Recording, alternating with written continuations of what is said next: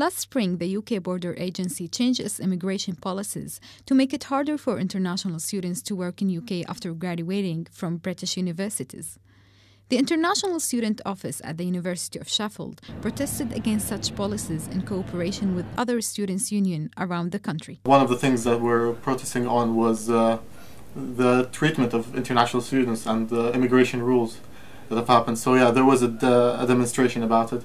Basically, we give them as much support as they can to lobby the government in order for them to change their strict regulations, because it really does not feel nice to have to go through all that just to get a visa. So we're trying our best to combat that. Some international students affected by the decision were more interested in their academics than getting a job in the country.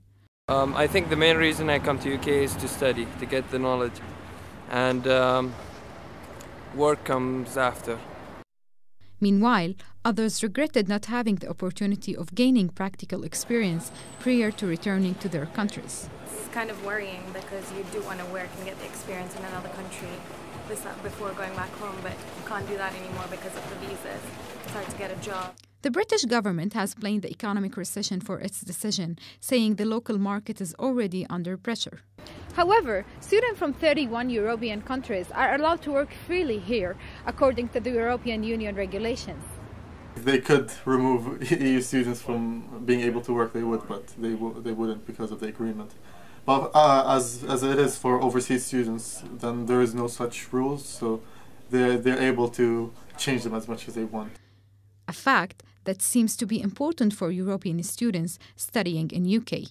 It's not that easy to find really engineering jobs in Cyprus, so I would maybe go to some other country for studying.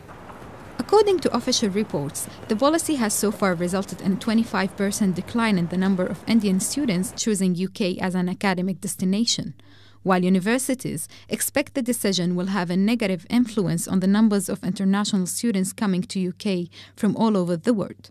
For MBC News, Sarah Fayyad.